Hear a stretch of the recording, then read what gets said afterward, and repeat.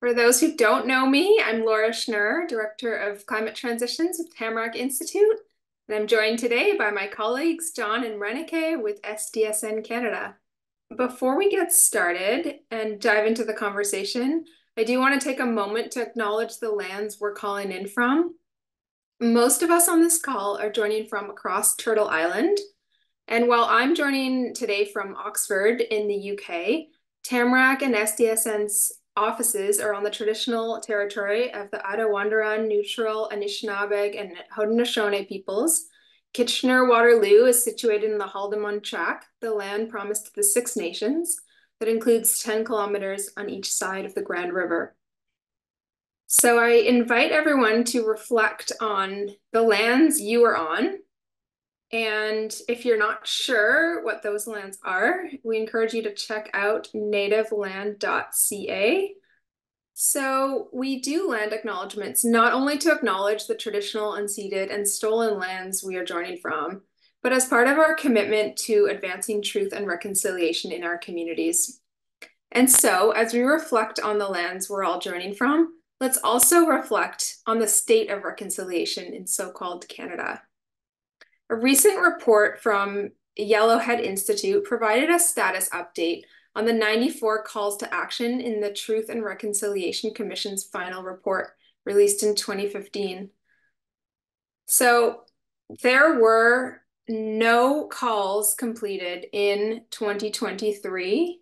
And in the 8 years since the release of the report, with the 94 calls to action, 81 calls remain unfulfilled.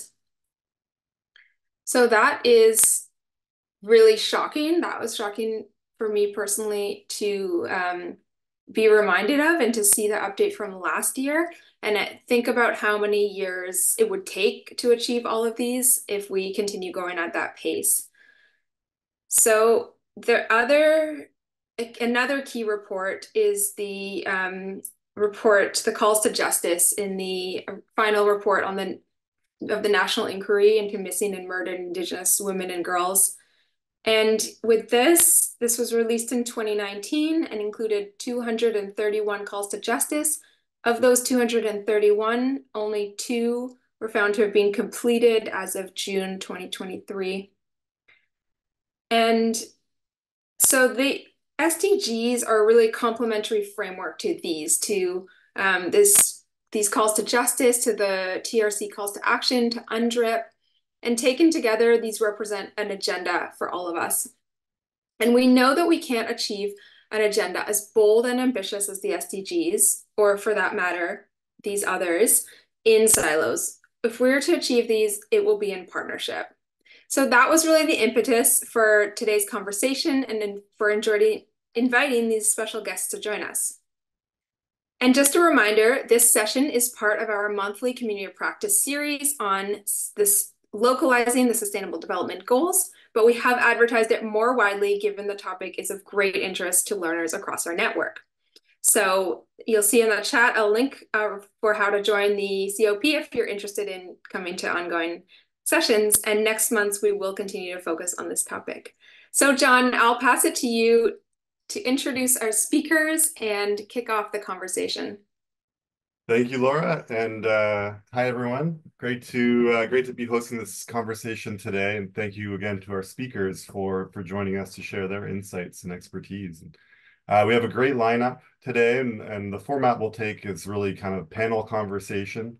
So we have a series of questions that we'll kind of work together with the speakers to go through and explore.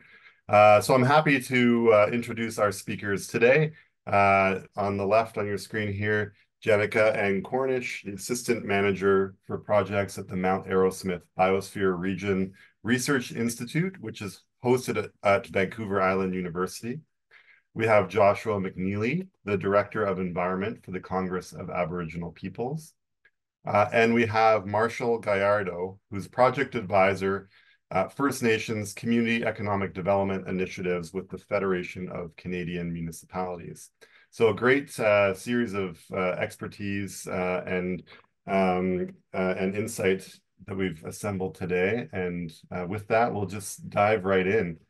And this first question, we'll just kind of start things off with more introductions, but maybe Joshua, I could ask you to start.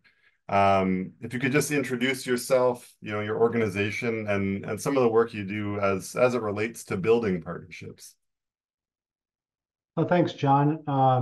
Yeah, the Congress of Aboriginal Peoples. I mean, I'm here as a director of environment, but I'm not going to be talking too much about environment. Congress of Aboriginal Peoples is a very broad organization established in 1971, and it works to better the socioeconomic status of Indigenous peoples who live off reserve. Um, to just give you a bit of breakdown of some numbers, there's about 1.8 million Indigenous peoples within Canada. Those are 2021 census numbers. About 975,000 of those, or over half, are non-status. If you look at the Métis population, again, you're about three quarters do not are not part of the Métis Nation. That's the agreements that the federal government has with various Métis organizations in out west. Well, I should say before I continue on that you asked me to comment on where we're calling in from. I always forget this because I've been around so long. I remember the days when people first started doing that, and it still catches me by surprise that people recognize lands, and it's very nice. But I'm calling in from Mi'kma'ki. It's the traditional ancestral homeland of the Mi'kmaq people in the east. Precisely, I'm in modern day Nova Scotia. Um, but anyways, back to my numbers. The Métis across Canada, about three quarters do not belong to one of the Métis organizations that the federal government has agreements with. And then as far as the Inuit, about a third actually live outside of Inuit Nunagat. So you add all that together, you're looking about 82% or so of Indigenous peoples who do not live on a reserve. And this creates tremendous problems for Indigenous peoples for representation, certainly toward in the halls of government, as well as receiving access to benefits and services that the federal government has. Um, CAP therefore tries to advocate for those people across the country, and provide some services to those who fall in that very massive crack. CAP is actually made up of 11 affiliate organizations across Canada who are registered provincially as a society or a nonprofit organization, and that's because there's no space within the Federal Indian Act to register organizations that are off reserve or not status. The programs and services that CAP or its affiliate organizations run range from housing, economic development, skills training, healthcare education, finance, governance, quite a wide range of things. I wouldn't say anything is has its genesis in the SDGs. Certainly, everything we do is about sustainable development, but we, to this day, don't have a specific project or initiative on the sustainable development goals. We would like to. We believe in having a transformative change toward a better future, and I think the SDGs are very instrumental in bringing about this change. But the reality for CAP and its affiliate organizations is that we are up against a very hard brick wall of a federal government and provincial governments who do not want to see that change for our community. Just as one example, I mean, you mentioned, Jessica, that you were surprised about the 94 calls to actions not being implemented fast enough. Well, our experience is, in 1999, and it was actually one of our founding presidents, Harry Daniels. There's there's a Canada Post's postage stamp for Harry Daniels for his work that he's done. In 1999, raised the issue with the federal court, asking that the court declare that these non-status and Métis people are Indians within Section 9124 of the Constitution. That was important because, as I said, there's a wide chasm for people being able to access services and programs and to have their voice heard and to better their socioeconomic status. Where on one hand, you go to a provincial government and they look at you and they say, well, you are an Indian or you are an Indigenous person, and therefore you should go to the federal government to have your issue resolved. And then the federal government turns around and says, well, you're not a status Indian, so therefore you need to go to the provincial government to seek your service or whatever it is that you need. And so this political football back and forth, and the government did not want to recognize non-status and Métis people. That was a 17-year court battle, and that wasn't resolved until 2016. And the Supreme Court came out and said, during the hearing, said, what are we doing here? Everybody knows the answer to this question. It's a very obvious answer. These people are Indigenous. And by virtue of being Indigenous, therefore they fall under Section 9124. It's a very simple question. The response of the federal government was that even if you make this declaration, you cannot compel us to act upon it. You cannot compel us to legislate, which is true in our system. But I encourage everybody to read the Daniels case that came out from the Supreme Court in April of 2016. And I think that would set a bit of an understanding of where we are coming at from our desire to be involved in the work of the SDGs, the desire to improve people's living standards and their status, their socioeconomic status, I should say, their political status, to be able to seek transformative change, but up against a wall of opposition. And so, it doesn't surprise me that the 94 calls to action haven't been completed. It's a reality that we deal with every single day, as well as all the calls from the Murdered and Missing Women inquiry, all the calls that came out from the Royal Commission on Aboriginal Peoples in '96, the 46 articles of the Declaration of the Rights of Indigenous Peoples. All these are very fundamental things that we are still fighting every day to have a place and a face at the table in order to be a part of this change. So the SDG work is important, and I hope to talk about some examples of where we've done sustainable development or are currently doing sustainable development in some of our programs. But there's the big picture of, are we ready for change in this country, and how do we enable it? Thanks. Thank you so much, Joshua, for really impactful remarks. And I think, you touched on a number of really key areas, and just related to the SDGs, that thought about the opportunity they may present as a lever towards transformative change. And, it's not necessarily about we're all working on SDG and then put in the, whatever number it is and be able to align so concretely, but it's about the issues underpinning all of that and kind of what the spirit of the SDGs is. It's about to drive transformative change, and how do we leverage that? Is this an opportunity to do that? So I think we can explore that a little bit as we get into the panel. So thank you for that. Maybe Jenica, I could give you the floor as well to introduce yourself and talk a little bit about the partnerships work that you're involved with.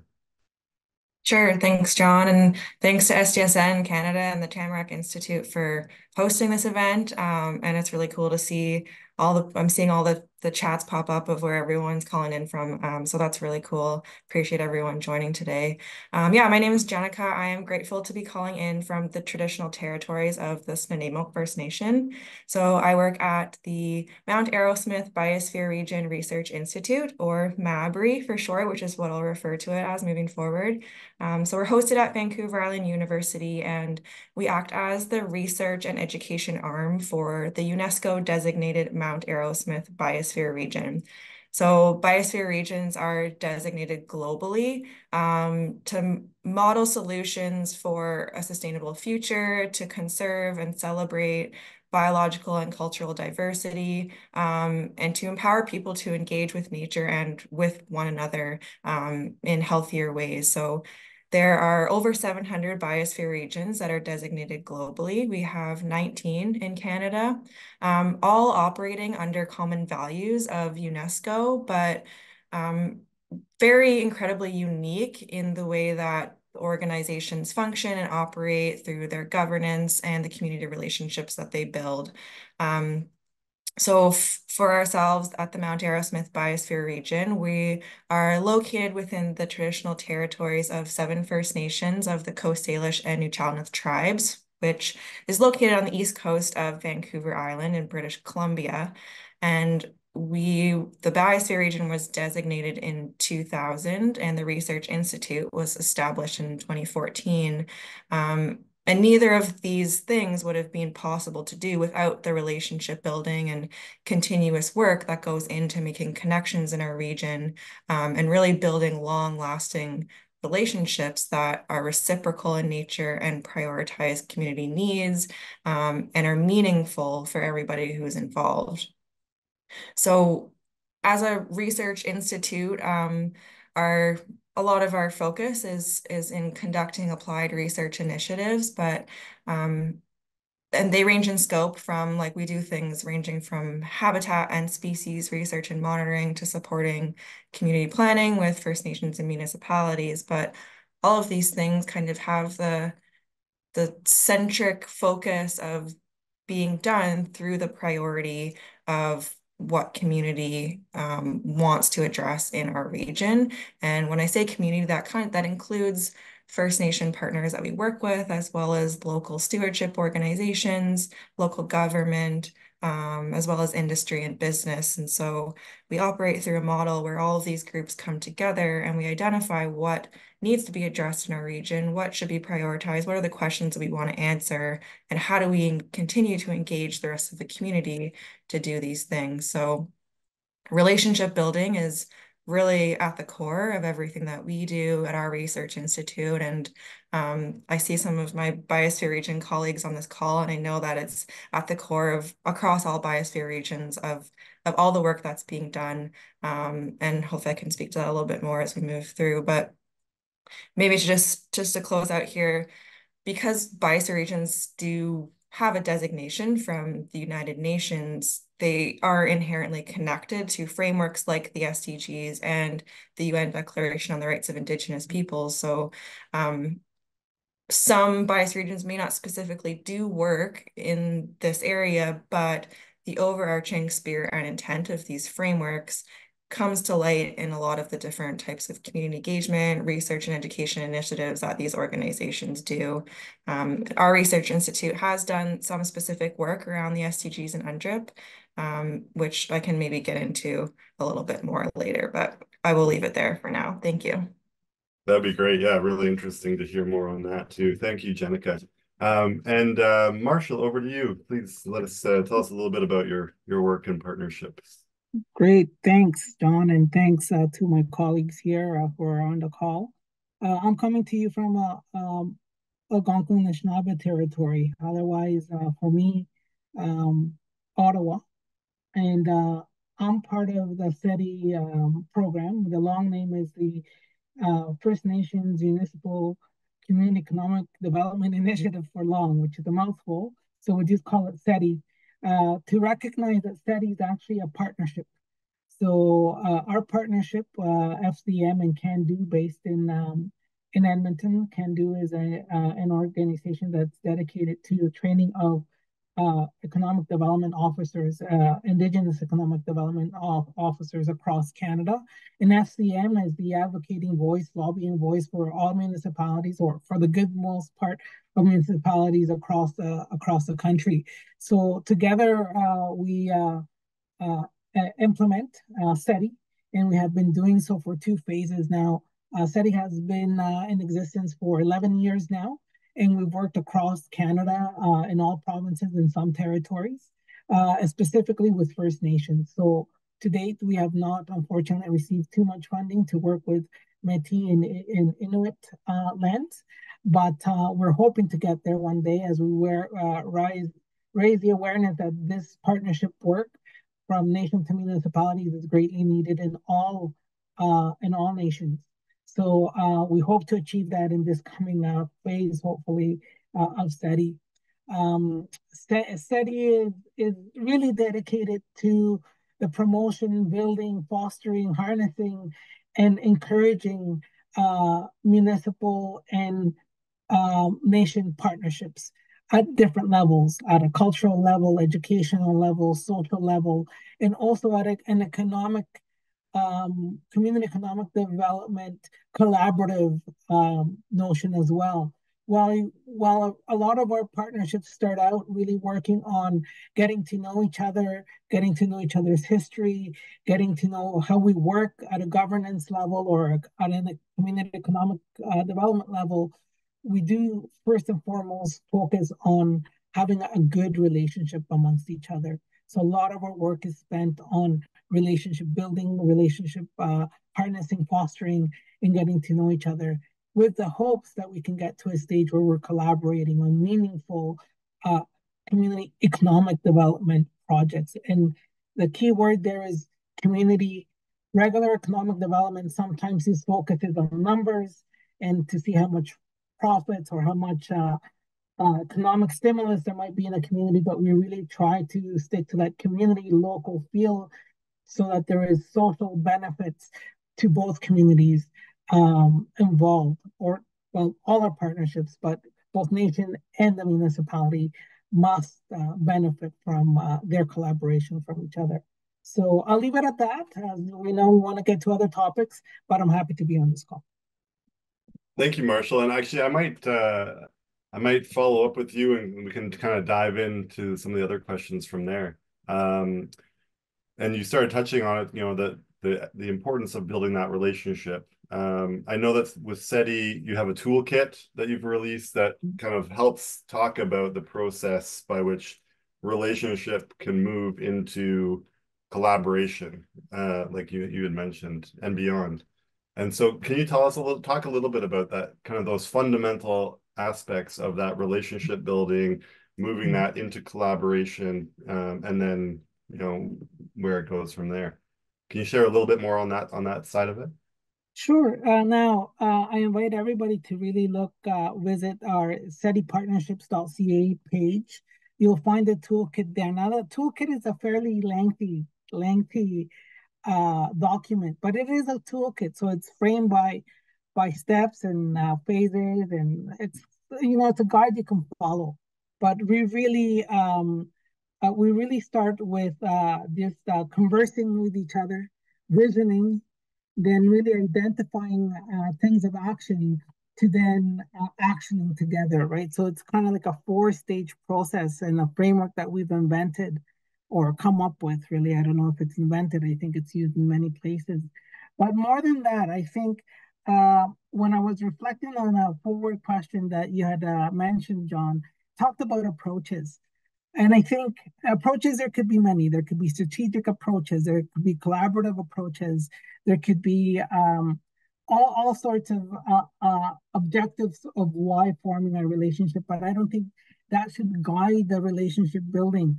I think there's other things that make the visioning process more collaboratively, or the identifying of common interests, or the planning, or the implementation.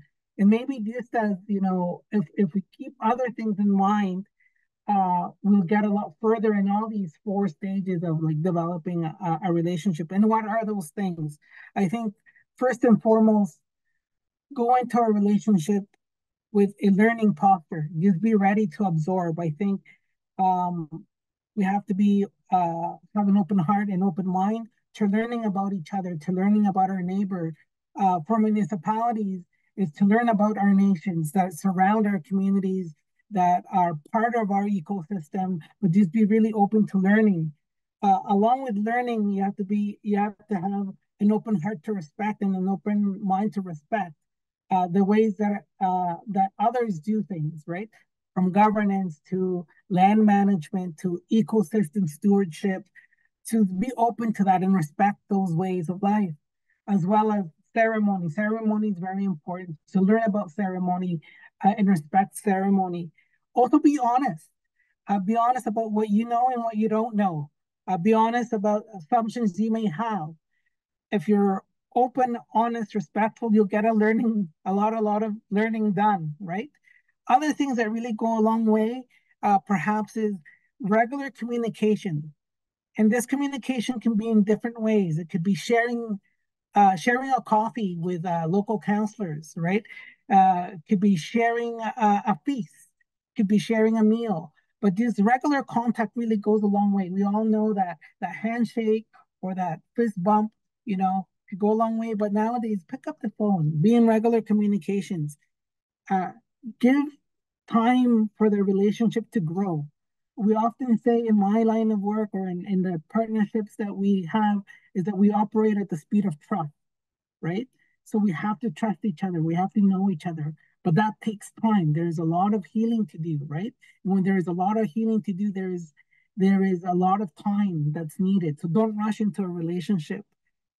Part of this is also being prepared to have the hard conversations, right? There's hard conversations to have about discrimination, inequalities, racism, but be ready to have those conversations with an open mind and an open heart as well, and take time to adjust, to each other as well. And I think finally, once you have all this learning done and identifying things you can work on or things in common, you can then make a small plan together and an agreement together. How do we move forward together? So that's the action part of things, right? So I think that while you can adopt many frameworks or many models that guide you through, different stages of building our relationship, these other things that I mentioned could go a long way into building your relationship more than the framework can. Thank you so much, Marshall. Maybe Joshua, I want to pass it over to you if you have any comments on anything Marshall was saying, or more generally, kind of the idea of approaches you think that are really fundamental in building partnerships or how to nurture partnerships. Yeah, no, thanks. I think Marshall covered it very, very well.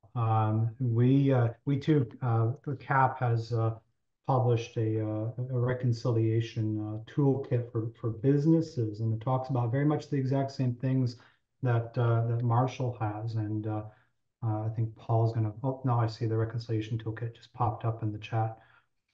And it too looks at these the same things that Marshall just laid out, and it gives a lot of resources.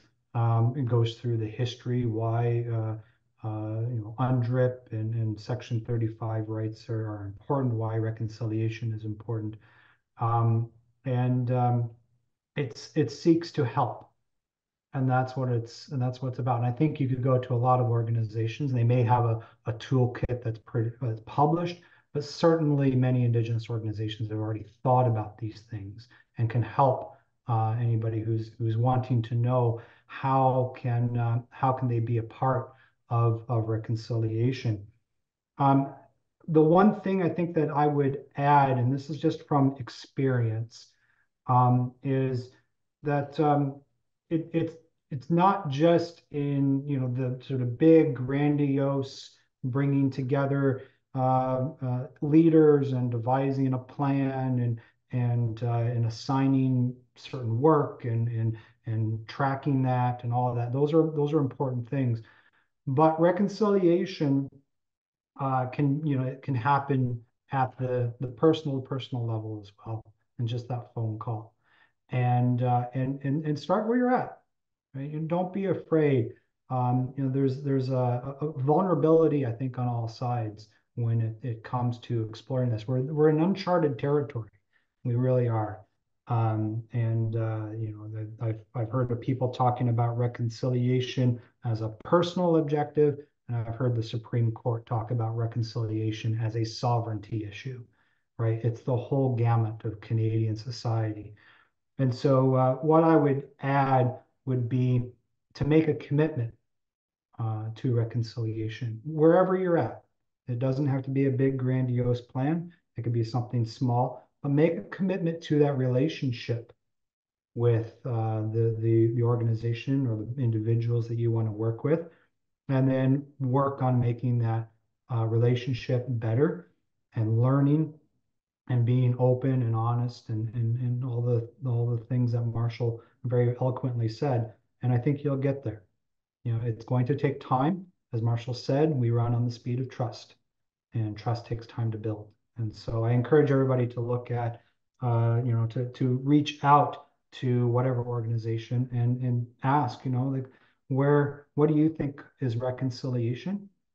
And, would you want to work together? And let's just start from where we're at and figure it out as we go. Thank you.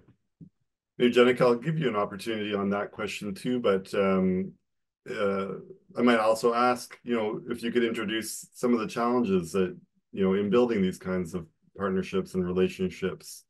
Do you see certain things that really jeopardize those efforts? Maybe, don't encourage trust building. So feel free to answer on that first part, but also flow into the second if you're up for it.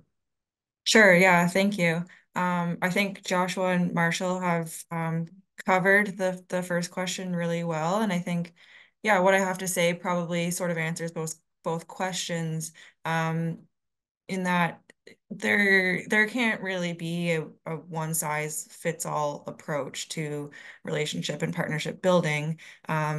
Within the Mount Arrowsmith Biosphere region, we've developed guidelines for engagement and a culture of engagement with our First Nations. And these could certainly be replicated in other contexts, but we developed them locally in collaboration here for what they mean with our partnerships. And a lot of the things that Marshall and Joshua discussed are within those guidelines. But that can also be a challenge, right? Is how to understand how an approach might fit within the context of the community that you're working with or communities that you're working with, because they all are very diverse. And I think a challenge, I guess, as well with that is, depending on the knowledge system and social structure that you're used to, these approaches introduce their own challenges. So as settlers, these approaches to things, on learning behaviors, on learning languages, and societal kind of things that we've been taught is challenging, and we have to commit the time to do so, which can be hard when you're still operating within some of these westernized non-Indigenous structures. So at Mabry, at our research institute, some of the work that we've done that relates specifically to the SDGs and to UNDRIP was looking at how co-led and Indigenous-led research approaches work through the braiding of knowledge systems in a diversity of ways. And while I can't say that I've firsthand experienced some of these challenges or pitfalls, so to speak, talking with a lot of other researchers and knowledge holders about their experiences in this did bring to light some of the things that happen within the world of research and knowledge sharing. And because researchers and scientists have been trained traditionally in an academic structure, there's a lot of unlearning to do, especially when it comes to research within Indigenous communities. And a lot of what we heard is that there's a lot of harm that has to be dealt with now relating to how research is conducted about Indigenous peoples, about their lands, without them being included in this research without them having access to the data that's being collected on their lands and about them. And so there is a shift happening in terms of Indigenous communities and researchers being able to take back that research and to bring it back to themselves. And there is a shift and expansion, I think, happening within the world of research and within academia, I think, as well, that is aiming to support more capacity building for Indigenous-led work and research, but it still often remains a challenge that the structure of academia and science does lack some of that fluidity and flexibility that we need to have these meaningful relationships or support Indigenous-led work. Because with doing this work is grant funding and things like that, and there's timelines and deliverables and deadlines that have to go into that. But I have seen some really creative ways to work around those challenges in terms of kind of redefining what research might mean in a collaborative way. And it was mentioned a little bit earlier, the importance of acknowledging and recognizing and understanding cultural protocol and ceremony. And those are the kinds of things that can be recognized as research because there's Indigenous knowledge and Indigenous science that goes into those things. And we kind of just have to shift, I guess, our perspective of how we think about what research means. And we don't even need to necessarily use that terminology. But yeah, I think it's just creating the space and the time and the ability to be flexible is sort of a very generalized approach, but in itself is also a challenge, I guess, so to speak. Yeah, I think I'll leave that there for now. And yeah. Yeah, thank you. Yeah, I think it's an interesting example with kind of academia and thinking about deadlines and grants and, publishing and how that kind of schedule would present its own. I mean, it's has its own challenges in its own, but when you're trying to create deeper partnerships, that can really, I think, erode that sense of trust and relationship building, or it has the potential to anyways. So maybe Marshall or Joshua, if either, maybe Marshall, we could start if you have any comments on that, anything that you see in this work, especially with the SETI work that you're leading. It's are you seeing common pitfalls where these relationships kind of go off course because of certain approaches, or is it? Yeah, do you have any thoughts on that? Well, I think, look, uh, I'll put my municipal hat on for this one, right? I think municipalities are so driven by a certain calendar in the political sphere, right, of budgets and fiscal years and an election or something coming up, that things must get done at a certain time. So I think what ends up happening most of the time is that um, we're rushing to get somewhere, right? And we're not really paying attention to the real realities of our neighbors, right? They function in a different way, in a different timeline, with more um, attuned to cultural and social aspects rather than a calendar line and timelines. Of course, band councils also have pressures, right, of getting things done, of implementing projects that come from the community.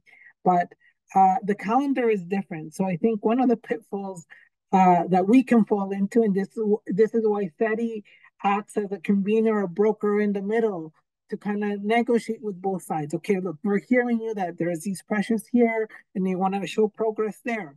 But there's got to be a balance of how we move through our partnership and communicate to both communities and to different funders and to different key players in the ecosystem to get stuff done.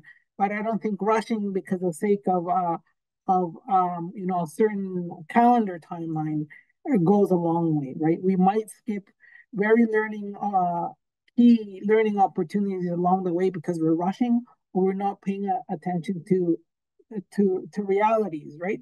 Often we do a lot of workshops to kind of move things along in SETI, but we often, hear a municipality, oh, how about, September for a workshop? That sounds really great. And then right away we might hear, look, September, October, mid month to mid month is not a good time for us. We have to, go out for the community hunt and fill our freezers. So none of our counselors are going to be available. We're going to be out, with the community hunt with different groups at certain times, and that's where we have to listen to each other, right? So we don't fall in the pitfall of not knowing what the reality is, and being really good at communicating each other's realities and societal life, right? So I would say most of all, that's what we try to avoid, is that pitfall of rushing through things because of a certain calendar, right? Timing. Mhm. Thank you. Joshua, over to you on this one, and maybe I can ask also, if you don't mind, to think about, like, are there examples you can share that you think are good examples of kind of how partnerships have developed, that might inspire those on the call today, or just kind of be points of interest for people to explore? So first, if you want, on the pitfalls of these partnerships, or if you feel like it's been covered, you can move on, but up to you. Thanks, John. No, I think it's been very well covered. I would just add one other thing, and this gets back to my earlier remark about transformation or transformative change. And that is, I think one of our biggest pitfalls that we have is trying to use tools that were designed that are inappropriate for what we're trying to accomplish. We are still in a colonial system. It's people's backs get up when I say that. But when you look at the indigenous way of life, the indigenous way of governance, the indigenous way of knowing, of using resources compared to the way that those decisions are made and actions done in the current Canadian context, you can see a quite stark difference. And so there's advancement on the SDGs, reconciliation for sure requires us to rethink our institutions, our decision-making processes, or the tools that we have, and to come up with something better that is a tool fit for purpose. And I think, even when you're talking internationally about transformative change, the very first thing that's brought up is that, the underlying cause of the crisis that we're in, whether it's sustainable development or climate change or biodiversity, pollution, what have you, the underlying cause of that is a society that's built on the domination of people and also nature. And so that's what we're needing to undo, is that system. So that's a big philosophical discussion, I guess. I'll just add that piece. But certainly, I think there are many examples where this work for sustainable development and reconciliation has clearly worked. And one of the inspiring examples that I've been privileged to be a part of is one of our affiliate organizations in Nova Scotia, the Native Council of Nova Scotia, in the 90s, initiated its fisheries. And the genesis of this, for working with government and other organizations, I mean, we've fished for time immemorial, but as far as an economic development initiative and a rights recognition initiative, came out again from another Supreme Court decision. That was the Supreme Court in Sparrow in 1990. And shortly thereafter, there was an impetus by the government now to implement that decision, and it aligned with our desires to be a bit more into the Atlantic commercial fisheries for economic livelihood as well as for people's own personal food needs. And so worked out a relationship in 92, which turned into an Aboriginal fisheries arrangement in 1995.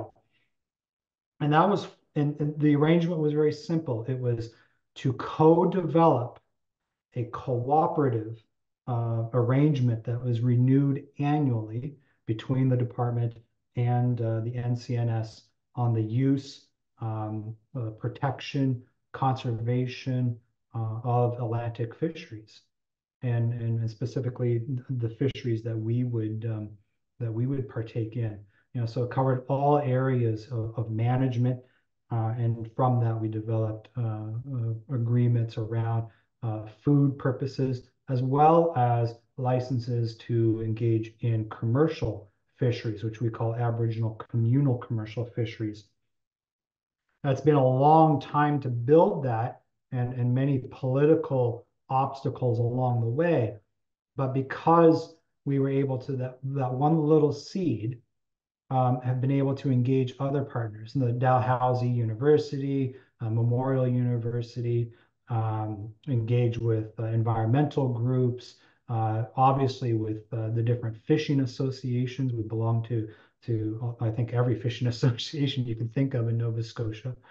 And over those past couple of decades have built that up to $5 million annually communal commercial fishery with I think somewhere around 17 or 18 vessels. They own a wharf, they own a lobster pound, other facilities employ approximately 50 people on board those vessels, as well as another dozen or so who are ancillary to that, plus some administrative staff. So it's become a real economic and employment driver for the Native Council of Nova Scotia. And it's something that the council takes great pride in. And the report every year is, not only does the Mamej Seafoods, who operates the communal commercial fishery, have its own organization separate from NCNS and has its own General Assembly, but also still presents that every year to the Native Council's annual General Assembly and gets resolutions passed for the continuance of it and for accepting the outcomes of it for that year. So it's very involved with the community from that aspect, as well as training and other training and economic development initiatives, and works very closely with its what we call ISETs, or Indigenous Skills Employment Training Strategy, if I can get the acronyms right, and to develop young men and women to becoming commercial harvesters, aquatic harvesters, and which is a very dangerous profession to be in. So it takes in the whole gamut of safety at sea, and as well as how to actually process fish and market fish, and as well as people to work on the conservation side. And the Native Council of Nova Scotia has been able to build that itself internally since the 1990s, but also works with other Native councils across the country through CAP, and to share its experiences and what has worked, what hasn't worked. And CAP itself has an ISETS program that works with all the councils on employment counseling, skills training, wage subsidies, self-employment assistance, to develop a business plan or what have you. And certainly in the area of strategic partnerships, which is, for example, what developed this toolkit that I referenced earlier. So, from a small kernel, you grow that, you feed it, you water it, and it grows, and it's something that the entire community can build off of, and other communities can take example from. So that's one area, one example I think that is quite quite inspiring. That yes, we can achieve change. Yeah, to see how that's grown over the years into what it is today that's yeah, very inspiring. Thank you. There are a couple questions coming in on the Q&A, so I might try and weave them in here as Jenica and Marshall ask you a similar question around examples that you think might, are particularly successful or inspirational to others. And there was a question that fits with that from Tara in the chat, talking about collaboration between Indigenous and non-Indigenous collaborators that's gone very well, and what that partnership looked like, what people felt contributed to it being so positive. So I don't know if that's already part of what you're thinking in terms of an example, but keep that in mind if it is, and maybe you can weave that in. So Jenica, maybe over to you. We're running a little bit short on time, so we'll try and get to as many Q&A questions as we can, everybody. But over to you, Jenica. Sure, thanks. Yeah, I'll try and keep it quick. I think I have to plug biosphere regions because of the localized context and the approach that's taken within all the individual biosphere regions across Canada and across the world. And it's utilizing kind of overarching ideas or like the intent, the spirit and intent of frameworks like the UN Declaration on the Rights of Indigenous Peoples, and figuring out in collaboration with local Indigenous communities, how can these things be supported or implemented in a way that does create positive relationships in a way that's meaningful in that context. And the way that biosphere regions do that is, thanks, Kate, for the link, is, yeah, it's just unique, and it recognizes that there is no one size fits all to reconciliation across Canada, because individual communities have their unique challenges, their unique priorities, and things that need to be addressed, as do all the individual research institutes, organizations, et cetera, that partner with them. Another mention I would like to make is to an organization that helped fund a lot of the work that our research institute has done in this kind of partnership building sense and looking at the SDGs and UNDRIP together, which is the Canadian Mountain Network, which is transitioning, undergoing an organizational transition to Braiding Knowledges Canada. And so they have funded research programs and knowledge sharing initiatives across Canada that are co-led and Indigenous-led. In the last few years, it's been mainly focused around mountain systems. They're transitioning away to broaden that scope. And as they become Braiding Knowledges Canada, the focus is really on enhancing the influence and support for self-determined, place-based research, co-produced knowledge in a way that continues on the path towards reconciliation, so that Indigenous and local knowledge approaches contribute more to public policy and decision-making, and just the breadth of knowledge that we have in terms of our natural landscapes, and the places that we're living and working and operating within. So this is an organization that kind of provides that overarching ability to take funding that it's federal government funding and utilize that funding in a way that provides flexibility and fluidity in research that incorporates, not incorporates, but prioritizes cultural protocol, revitalization of language and culture, sharing and uplifting Indigenous knowledge in a way that also acknowledges that Western science has a role to play and also has an importance to bring to the table. Yeah, I will leave it there. Thank you. Okay, yeah, thank you very much. Marshall, we're not going to get to all the questions that we had planned as a panel. I'm sorry, we probably won't get into the Q&A too deep either, but Marshall, I'd love to hear from you. You work with a lot of different Indigenous, non-Indigenous partnership building efforts. Is there an example from your work or from elsewhere that you've seen that stands out to you that you'd like to share? Look, I won't mention probably something too specific, but we have to keep in mind that success is defined in different ways to many different peoples, to many different contexts. But without probably naming a certain community, but I'll give you some examples that communities themselves have said are success. In one partnership, I had both sides of the partnership, the municipal side and the nation side, saying this is the first time in probably 50 years since the last time that two councils got together and were able to share a meal, and we're able to share about what's going on in our communities. You know, oh, you're doing that. We were thinking the same thing. Actually, that could be something interesting that could be worked on together, right? And it gets the ball rolling. Another community found that each other communities knew nothing about each other, and they know that the key is the future, is in future generations. So together they were able to come and organize something as simple as a hot dog, hot chocolate, and a skate night for the communities. We're talking small rural communities, but they came together and celebrated youth, right? And that future together of the new generation coming together, knowing about each other. And it was a fun night. It was a skate night. It was a celebration night.